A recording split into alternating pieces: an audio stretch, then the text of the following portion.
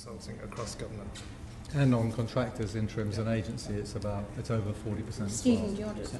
Yeah, well, I just really want to come to the sense of oversight you have, Sir Gus, as a whole. I mean, the key finding for me is PAC 16, which says the government is not achieving value for money from its use of consultants and interims. Yeah. I mean, that's the key finding of the NAO report. Do you not accept that finding? No. Well, I mean, the point, that's based on some numbers about spend. The value for money, right, is about inputs and outputs. So you've got to value, what's the value of the outputs? Let me explain. Well, look, a lot of departments aren't actually measuring, Sir Gus, the outputs. Yeah, That's one of the other findings. Let me read this out to you. Report. Obtaining an accurate estimate of the benefits and using consultants is difficult because of the sheer range of work the consultants do, and therefore the ability to have useful measures for all types of projects. Furthermore, it's hard to attribute cause and effect, even where performance has improved, as in many instances, consultants' work is within the context of wider departmental projects or programs. Okay. That's the NAO report from 2006. Sure. It is. Look, if you could tell me how to value the outputs, that would be fantastic.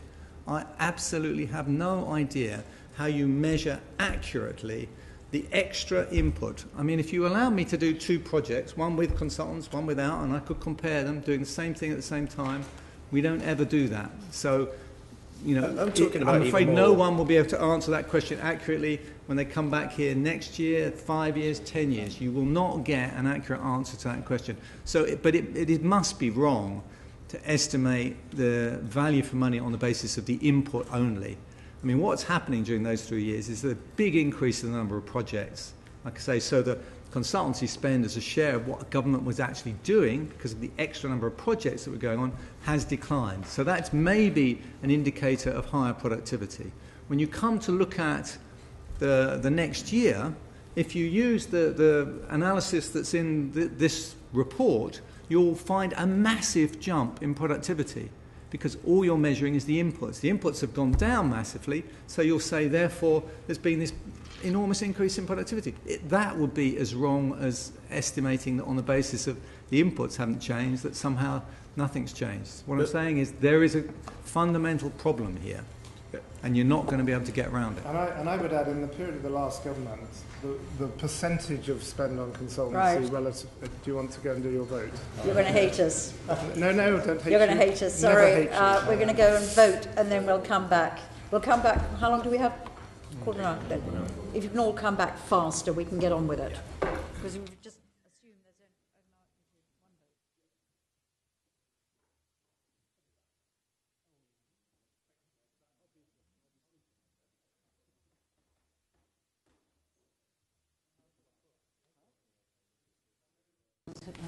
Lost my pen. Right. Stephen, please continue. Back to your previous answer, I may be misunderstanding, but when I was saying this report says you haven't got value for money, you seem to be saying that's wrong because we can't measure the output or the performance of consultants. Was that what you were saying?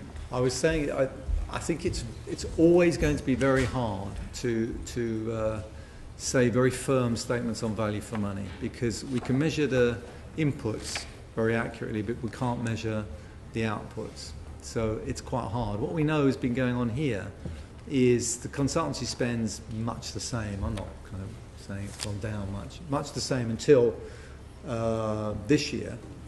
And during that period, we seem to be doing quite a lot more. If we had any way of accurately estimating that, we might be able to suggest that value for money had been improved. But I'm not even going that far. I'm saying that seems to me my a priori view, but I can't partial out the impact of consultants on particular projects. If you can, I'd be delighted. Well, I mean, I expect most commercial organisations paying for consultants do expect to measure the output of what they've delivered. But you say about measuring the impact. One of the findings. £1 billion. 1.5 billion. Would you like to have someone that worked for one of those consultants to tell you precisely what they did do? See him work for Accenture.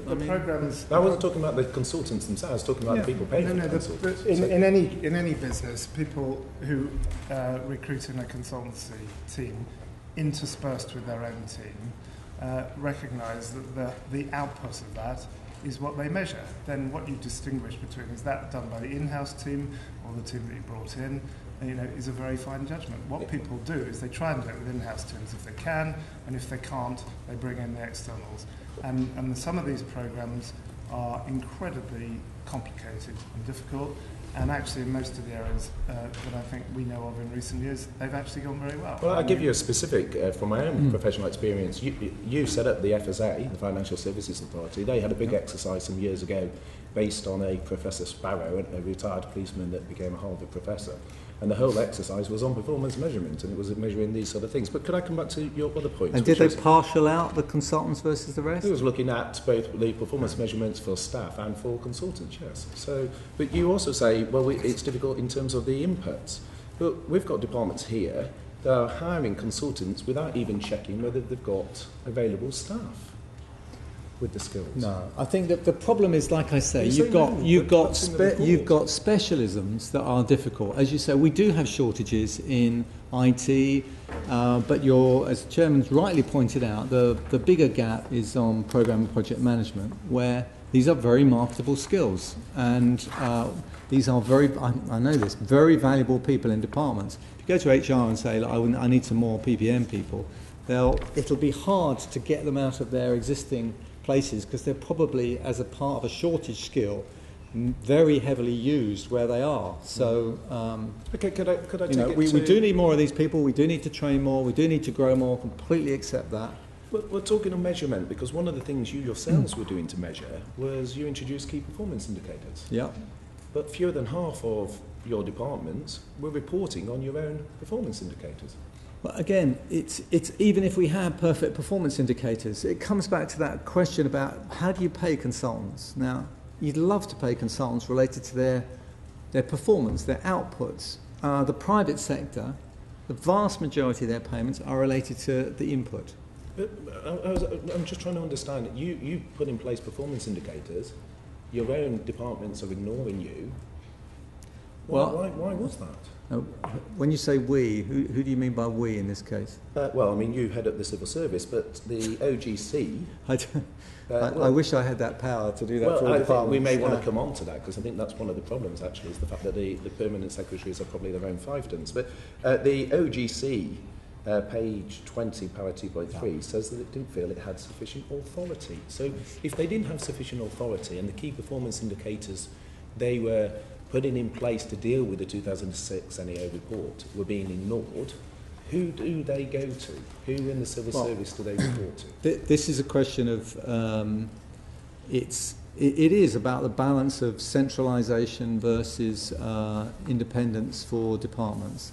I think you're absolutely right. This is at the key, and I think the experience we're going through now, where we have gone the other way, as it were, we have centralised and we've mandated, is proving to be a really interesting experiment, and that so far it's meaning that partly because of the work we did before, following up the 2006 report, we are now in a situation where it became easy to, with a change in political will, to say actually we want to mandate all of these things from the centre, that we've been able to do that. So when you said earlier, because you said it, one phrase you used earlier which was interesting, you said you felt we should have done for some time. You were referring to gathering data on arm's length bodies.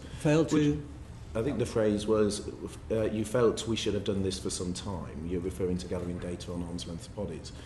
No, would you say it wasn't so much gathering data, sorry. It was this whole question, and I've said it before at select committees, of it was basically, I think, a function of history as to whether something was, how independent a particular body was. And they've been set up over decades. And some of these were staffed by civil servants, some by non-civil servants. And you couldn't actually go through a principle and say, why is one department in this area and another? Which is why, post-election, they've done this analysis of saying, should this exist? Should it be in-house? And actually quite a number of them have been brought in. But so you'll see civil service numbers go up. Yeah, but if you're giving someone a budget, don't you need to understand how that money's been spent? And part of that is understanding how it's been spent on consultants and interims. You weren't gathering the data on interims until 2009. There's a concern that you're probably not gathering the data on professional services where some of this may be squeezed to. Could I just ask... Well, no. Can I just be clear about that? For arm's length bodies, I mean, there is a very legitimate question of independence.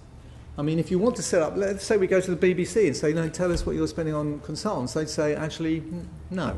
There's an interesting question there about precisely how much we can lay down for sure, but if you're giving bodies. an arm's length body their whole budget, I don't think it necessarily, exactly is at odds to understand how that money's being spent. And the question is, where do you put the line between mandating what that arm's length body should do, and to where do you give them a degree of independence? And that's a perfectly valid discussion to have. And I think you need to have understood whether you want to completely control it or keep it very at arm's length. Stephen, I'm going to come back to you. Let me go. Ian, who's waiting ages. I promise I'll come back to you.